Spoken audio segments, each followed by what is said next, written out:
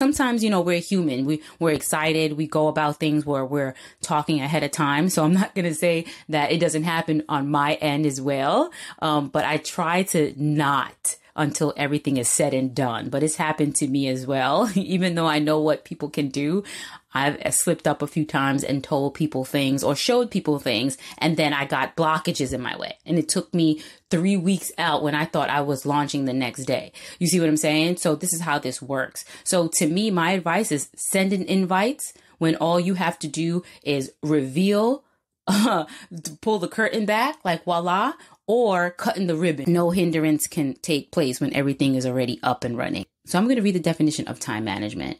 Is the process of organizing and planning how to divide your time between specific activities.